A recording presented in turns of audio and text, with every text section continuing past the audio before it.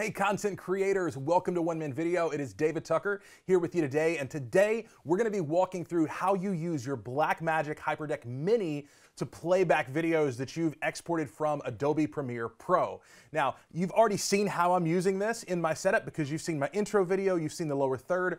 All of those are actually played back by the Hyperdeck Mini through my ATEM switcher. And so I'm going to show you how I export videos to get them properly onto my actual Hyperdeck Mini. Now, just a quick note on this. A lot of people use the Hyperdecks for recording, and I do as well. I use a Hyperdeck Studio for my recording. The final video of this goes out to that.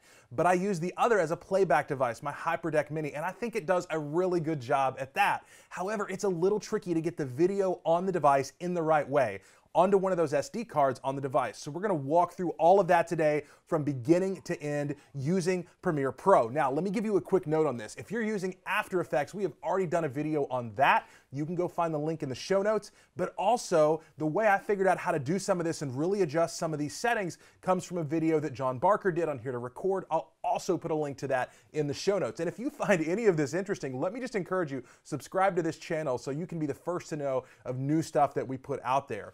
But let's go ahead and let's dive into Premiere. So if we look here at Premiere, I've got a couple of assets that I've already pulled in, just an image and an After Effects composition. So let's go ahead, let's create a new one here. We're just gonna call this main video. Actually, let's just call this Premiere Demo. And from here, I'm gonna select a setting that I already have for ProRes 1080p. Now, a couple notes on this. This is going to be obviously 1080p, 1920 by 1080 with a 2997 frame rate. Now, this is critical because your Hyperdeck Mini only works in one frame rate at a time. So if you drop in a video that is a different frame rate, it's only going to pick that frame rate up and it'll forget all the other videos, or it'll pick one of the other videos up and forget about the one you just put on there. So if you, first of all, if your Hyperdeck ever doesn't see all of the videos on that SD card, just go ahead and assume that it looks at some of those frame rates differently. And this could also be that, for example, if you actually have your field set differently, if you're not using progressive scan, it's going to actually return a different frame rate than the one that the video is actually encoded with. So there's a reason that I have these settings included, and we're going to walk back through some of these in just a second when we go to export. So let's go ahead and hit OK. One other quick note to talk about is that while I'm just dropping some of these things in here to create just a sample video, is if you can't see your video playing back on your ATEM switcher, it is entirely possible that that is because your Hyperdeck Mini is not talking in the same frame rate as your switcher. And so if that's the case for you, you just need to be sure that they're configured to use the same frame rate, and that's the frame rate of the video that you're using. So just a couple quick notes on that. Now, I've just included this is about as simple as you can get. We've just put this image in here, and then I'm throwing a lower third in on top of it, and this is actually a lower third that I use for my digitalparenting.com work, and just to show you something different here. And I've got my video ready to go, and I'm just ready to go ahead and dive into here and export. So I'm gonna hit Command M, and that's gonna bring up my export window here. Now, let's go ahead and select Adobe ProRes 4444 with alpha. Now, even if you're using a video that doesn't have an alpha channel, there can be some advantages to go ahead and exporting it with the alpha channel included. But let's go ahead and look at some of the other settings that we have here. So first of all, again, you can see our correct codec listed here. We have our settings for just the basic video settings set to match source. So you can see yet again 1920, 1080, frame rate 2997, field order progressive, and the aspect is square pixels. So we have what we need there. You also can see here that we're using 8-bit for our color depth, and we're exporting the alpha channel. And so I'm just going to go ahead now with those specific settings, and I'm going to uncheck audio because we don't have audio, and just hit export. It'll take it just a second to export this video.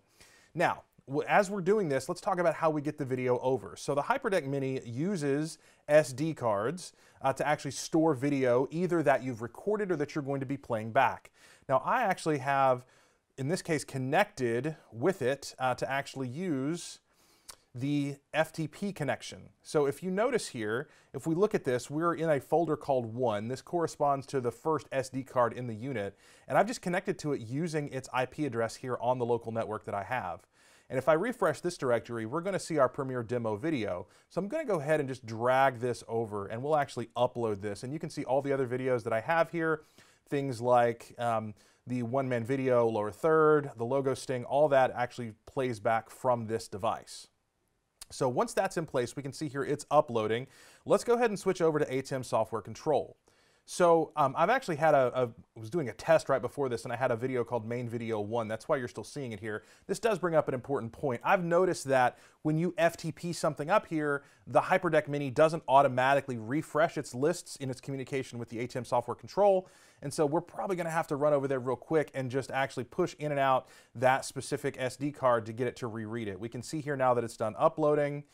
And yeah, we don't see it here. So let me just go ahead. You're not gonna be able to see it because you're not looking at the camera, but I'm actually walking off screen. I'm just gonna push that SD card out and back in, and we're gonna see it refresh the list of videos. A couple things to point out.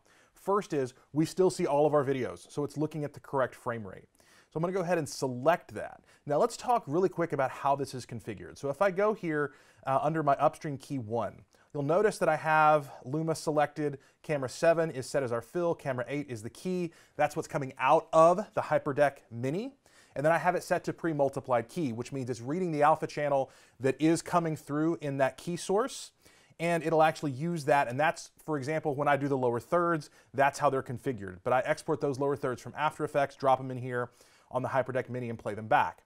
Now, we don't have to play it back in this way using the upstream key, because in this case there is no alpha that we're concerned with, and so we actually can just fire up cam 7 and actually see it play. So what I'm going to do really quick is I'm going to switch over to cam 7, and of course you're not going to see the software control anymore, but I'm going to go ahead and select that and actually hit play.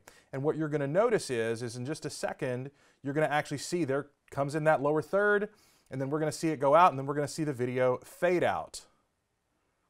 And then with that being done, we will have completed our video, and we've actually shown the kind of the complete cycle of how to get it from going from Premiere into our software control.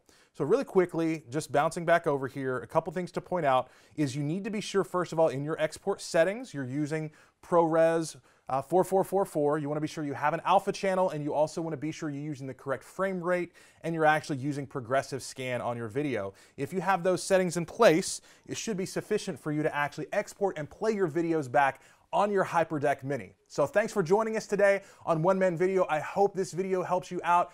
Be sure you're subscribed so that you can stay in touch with all the great resources we're going to be producing here. And thanks for joining us today on One Man Video.